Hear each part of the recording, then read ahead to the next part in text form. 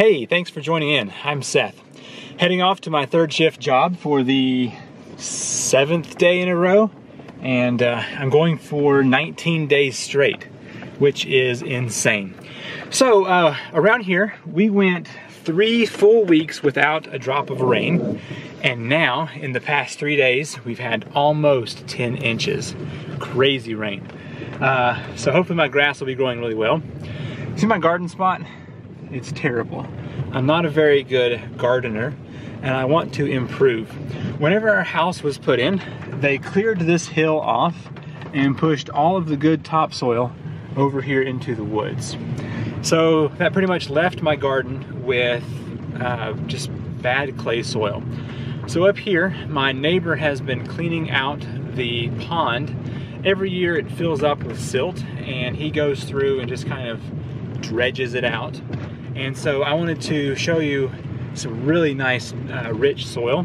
I'm thinking about taking the four-wheeler up here and getting a couple of loads with the trailer and put it in the garden. I tried to plant a garden this year and it has not done anything, and I feel comfortable just covering it up with fresh dirt. So if it ever stops raining, we will load up the four-wheeler and get some of that nice soil. It's almost dark, so I apologize if it's grainy. Yeah, so here's where he's been cleaning out the pond, and you can see all this really great soil right here on the side. I figured it was just really easy access, and I might as well use it. Man, look at all that water. I bet that waterfall is just roaring over. Let's check it out here. Oh gosh. Yeah, that thing is usually just a trickle over that. So it is really pouring. That's really awesome. You can probably see this one a little bit better here. Yeah, that's really cool. Okay, I am late for work, so I'm gonna put the camera down before I hit the main road, and hopefully I will see you tomorrow. I'm here at my parents' house. My mom's gonna help me with a ram pump parts delivery order here in a little while. Got a truck coming.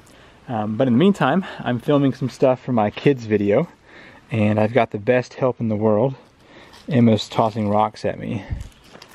So anyway, it should be interesting. I think on the next episode, I will try to find time to film without a 2-year-old.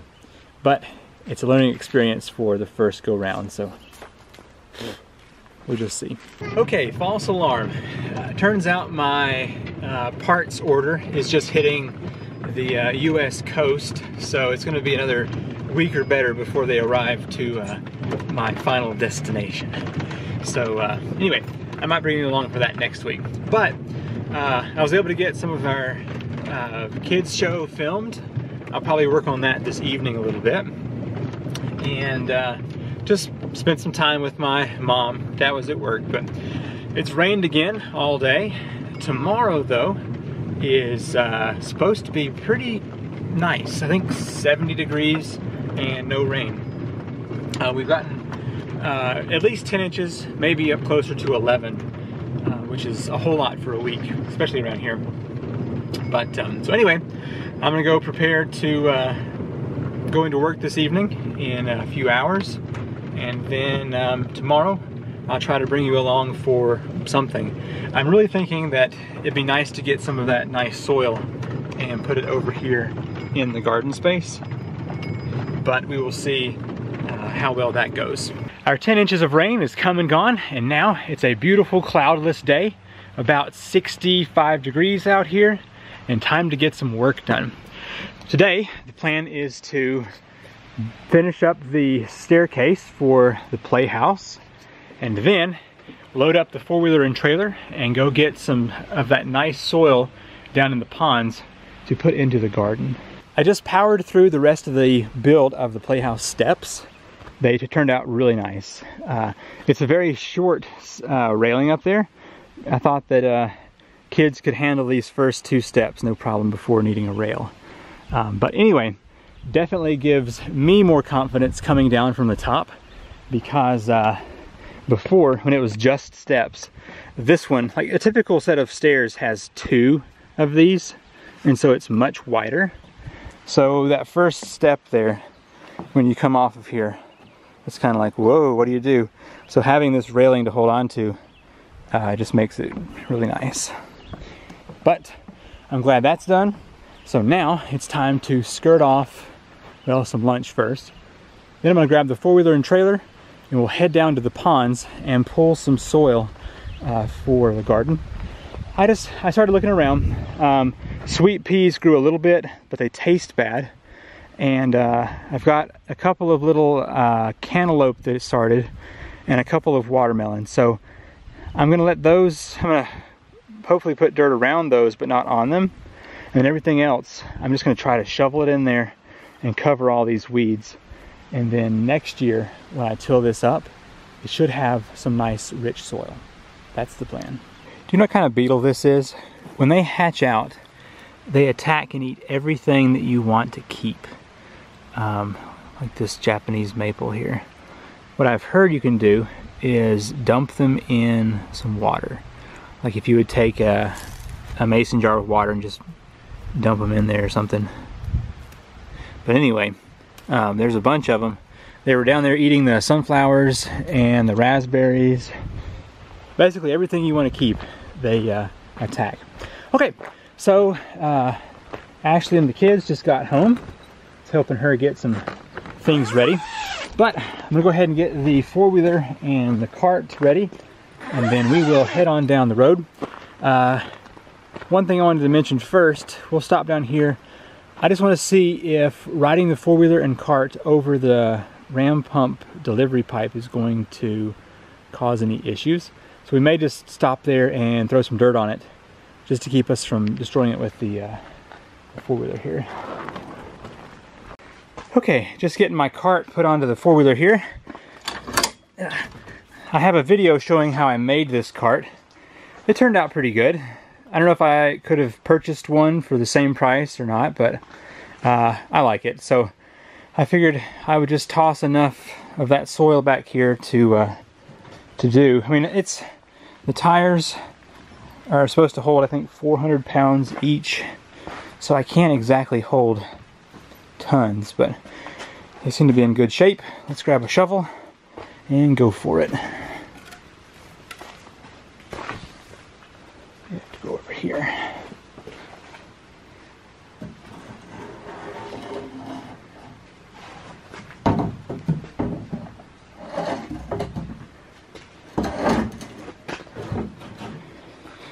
I just put a bungee here that holds that in place while I'm riding around. So my ram pump comes up from the creek, crosses under the road, and then I just have the delivery pipe going up the hill. And I'm kind of afraid that if I just drive the four-wheeler over this multiple times, it's going to crush it or cause some issues. So I may just dig a little dirt on it for now and call it good.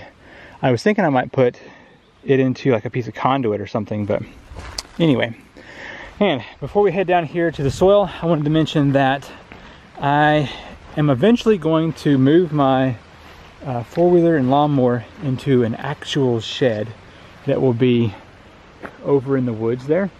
And the only problem I really have is that there is no access point from there to over here. So what I was thinking was this post right here and the one over there, make the garden that size. So I'm cutting off all this right here, this whole block basically, so I can just drive the four-wheeler straight through here on the flat ground over there into the storage shed, which does drop down the size of the garden again from what it used to be. But just knowing how I've been for the past 3 years, I think a 20 by, what is that, 30 should still be plenty for me to grow stuff in. So cut off here. I'd probably keep a grape trellis running this way maybe. And anyway, we'll just have to see how that goes. So what I was getting at is that I'm going to stop with the dirt here and just go this way. There's like 8 feet or so. See if I can get this just to lay in there. And it's only down maybe, I don't know, 2 inches or so. But I just figured that would be better than none. Just cover that back up and call it good. Back here up at the ponds, and you can see he's actually pulled out quite a lot. There's some sand in there, but most of this dirt is really nice, rich dirt. So thought I would just start scooping it up, throw it in here. Won't hold much, but I guess it'll hold enough. So let's go ahead and start pulling some out of here.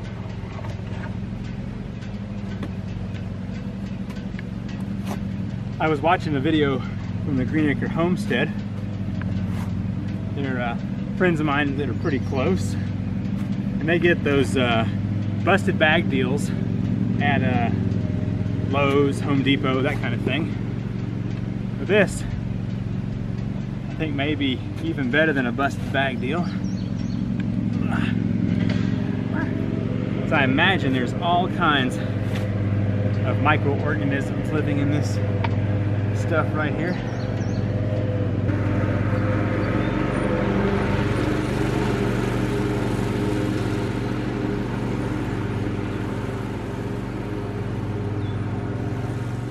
Not sure what my homemade trailer is rated to, so I'm going to stick with that as being a full load for now. I've had some logs on there that were quite heavy, but not sure it was that heavy. But anyway, this is a good start. Probably going to take several loads of that. It's doing well so far. A lot less bouncy whenever it has this much dirt in it.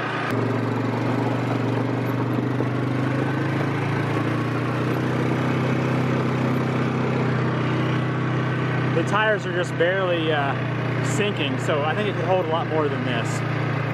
The shaft for the tires is 3/4 inch, pretty strong. I think the tires are rated for 400 apiece.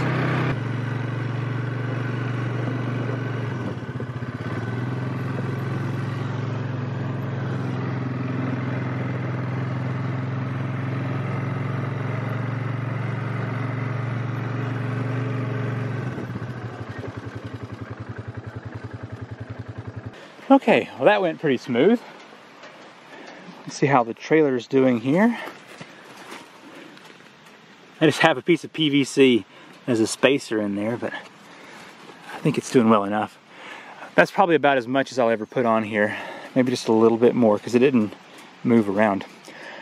Okay, I guess I'm just going to start off right here at the door and just start tossing dirt. I can use a wheelbarrow later to spread it on in here further. But so let's just put this bar over here. Cool. I won't go past that spot.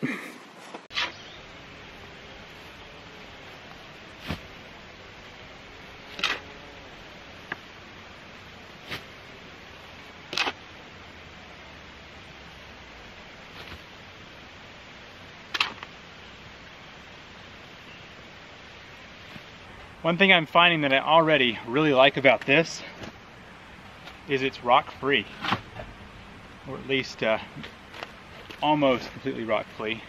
So that way, when I go to till this under, I shouldn't be hitting a lot of rocks. Okay, load number 1 complete, and it covers not much. It's probably gonna take like, I don't know, 15 loads to really get this covered well. Looks like the raspberries are turning real quick over here.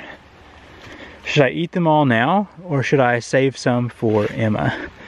I brought her out here yesterday and she says, eat it, eat it, eat it, eat it.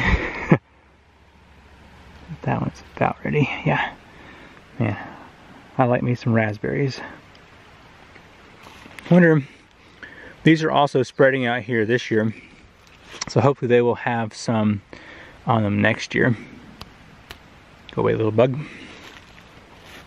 Cool, cool. Thought I would stop here for a second. There's a spring that runs pretty strong whenever it rains hard, like it has this past weekend. And anyway, it kind of skips right here and goes into the road, and that's really annoying. So I'm just gonna take my shovel and dig out a little bit more off into the woods to keep this from happening. One of the very first videos here on the Land House YouTube channel back when I had even less idea of what I was doing. It was cleaning out this spring. It's been a long time. And let's see, when my neighbor first moved in, they were using this spot over here as a turnaround. Nothing wrong with that. But they kept turning real wide in here, and it kept making ruts that would just send everything into the road. So anyway, I'm now just gonna clear it out some. Okay, maybe that'll last a good solid week or two. Just piled up all that muck there on the side and got it flowing pretty good downhill. I wonder if it's leaking out up here too. No, I don't think so. Okay, cool. Just wrapped up putting load number 2 down. It's pretty thin over there, but not bad. So I think it's gonna be, you know, 10, 15, maybe even 20 loads to really get this place as thick as it needs to be.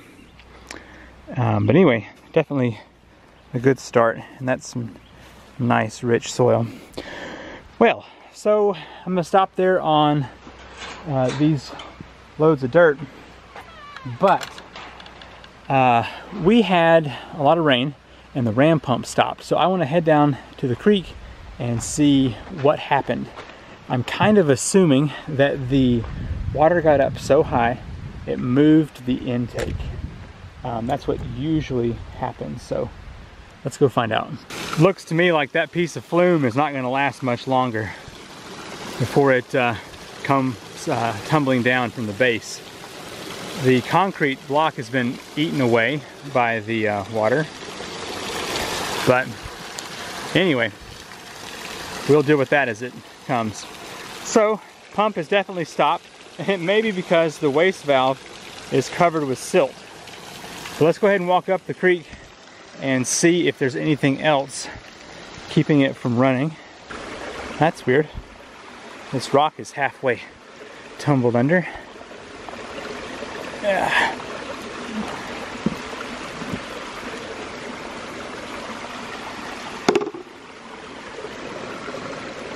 Yep, intake definitely has some issues going on. Huh, wonder what those are. Can you see them in there? They're growing. All right, let's look at the intake up here. Pretty much what I expected. You can see this white part of the intake. That's 3 foot long, well, more like a 2 foot long pipe. And there's one next to it that's totally under. So see if I can brush some of that away real quick. Not great, but a lot better. Okay, I'm also seeing that this pile of junk here is going to be an issue because it's an air pocket because it raises up. So I'm going to clear that out, and then we should be good to go. Okay, hopefully we still have some movement in here. Good. Oh, hey, salamander. Okay, lift this up real quick and drop it. You ever seen a bucket poop before?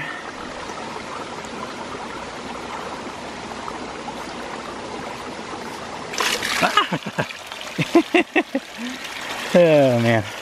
Alright, get that cleaned out. I found the check valve down there. Got it cleaned out. Everything is working right. Ashley's meeting a group of ladies in 2 hours for a church thing. So I need to go ahead and wrap up my stuff for today. I was asked to test out this tiny light. So I've been charging it all day. Looks like the light's still on. Let's take this inside real quick and see what we get. The actual review for this light's coming up yet, but you got on. Oh, I bet it has a light sensor here. That might be cool.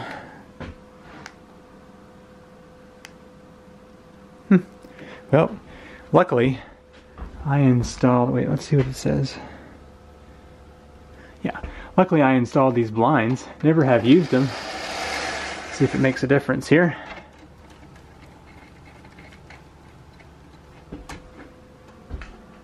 Well, it's trying. And this is why we test stuff out first, right? Okay, so on a remote, let's try the 3 hour. Why are you blinking? Okay, yes, it has a dusk to dawn sensor, and when my sander was so close to the light, it cause it to come on and off like that. So it can't have anything blocking it. Okay, so yeah, it's got settings here for different hours, 3, 4, 5, 6, 7, and 8 hours. You can adjust the brightness to 30%, 60%, and then 100%. Or there's a ramp setting. You can adjust it very, very slowly to different levels here. Let's see what the auto is. Maybe it's a... Cool. But anyway, let me turn on the light real quick. You can turn it off.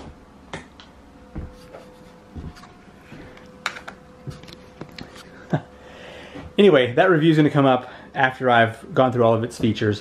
One thing I was thinking though, it's going to have the solar panel outside, and then it's got a nice long cord that can go inside, and this remote control could be velcroed to the wall of the playhouse. So the kids could just come in and push the button. And so what I would do is use some black tape to cover the sensor, and that way they could play inside and have a nice light in there, even if it's getting darker outside. There's one last thing I want to do before Ashley heads off, and that is try to get the permanent lid off of this bucket. This is one of my, the place I work, they have a washing machine, and this is the detergent from that. But my other bucket, you may have watched last week, I was trying to put holes in it and it cracked right there. So I'm thinking I can use this one to do that. So, but yeah, the lid, I've been using a knife to cut it and then using some wrenches to try and pull it off of there. Okay, that took a couple minutes. Just a typical bucket there, but that lid's actually really thick. Okay, man, a lot more outside time than I'm used to. It's kind of fun. And these blinds worked out really well too. Okay, Ashley needs to leave soon, so I'm going to go shower. I'm probably going to take the kids to the grocery store, or as Emma calls it, E-Mart. I guess you can't say wall. But, anyway, okay, on to the next thing. Just got back from my parents' house. Took Arrow and Emma up there and we played for a while, and my sister, nephew, and niece, they're part of the little kids YouTube channel I'm starting. So I took the characters up there and I got a couple more voice assets for the show. Now, if you're watching Land of House, you probably don't give even a little care about a kid's YouTube channel, but it's fun. Emma was helping me move the characters around and helping with the voices and stuff, so I see it as it's going to be a fun family project to do for the next couple of years, hopefully. And also, kids channels bring in a lot of revenue, so it may be that it's twofold. So anyway, I'm gonna go ahead and wrap up the vlog, I believe. I got some ram pump parts in.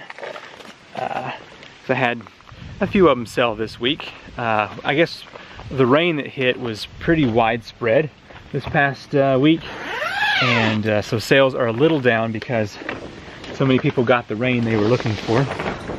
I need to see which one of these needs this gasoline more.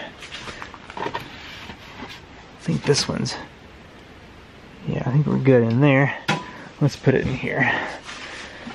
After using the four-wheeler to move all that dirt, it's a little low, but I need to go ahead and get the oil changed in this thing. So maybe I'll go ahead and do a little research on the oil that's required and the filter, and we can do that in a week or two. That might be fun. Anyway, I've got 5 more days of third shift to do, so I need to prepare for that this evening. Ashley was feeling pretty bad, so while we were gone, she tried to sleep, but she is not used to sleeping during the day, so it didn't turn out very well. But anyway, I hope you've enjoyed this video, and we'll join back up next week for another one. Alright, thanks for watching. Bye.